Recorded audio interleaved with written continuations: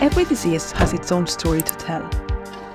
Some are very difficult to treat, while others go away on their own. One thing for sure is that the more we know about our illness, the easier we can decide how to approach treating it. Cancer, for example, is a very complex disease, and it's still one of the leading causes of death today. Often, it's not enough for doctors to rely on one piece of information to treat it. Fortunately, we're able to get breadcrumbs about a person's cancer from various types or modalities of data in the clinic. Health records, for instance, tell us about our symptoms, lifestyle, and history.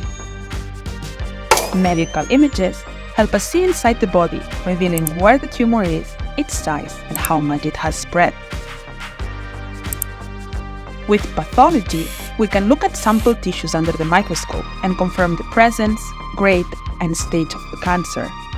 While genomic profiling unlocks information on how the disease may originate, progress, or respond to treatments based on our DNA. However, despite the enormous amount of data that we collect from the clinic, it can be difficult to truly make sense of all of them. We need an effective way to pull all these different types of data together so that we make the best decisions possible for our patients. Here, at the Turing-Roche partnership, we've assembled a team of statisticians, mathematicians, computer scientists, clinicians, and epidemiologists who are working together to achieve this.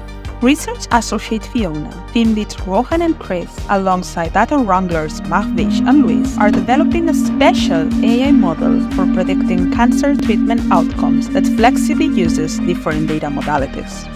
To build this multimodal AI model, they are considering pan-cancer datasets from the Cancer Genome Atlas, a large public repository hosting genomic, digital pathology, and clinical data. The team is also examining different ways to combine data, including fusing together all the data that we have right from the start, at intermediate stages of our analysis, or at the very end, once each data modality has been analyzed separately. They are particularly interested in fusion techniques that most resemble how a multidisciplinary team works, where experts of each data modality make initial decisions and come together later to make a joint decision about the patient.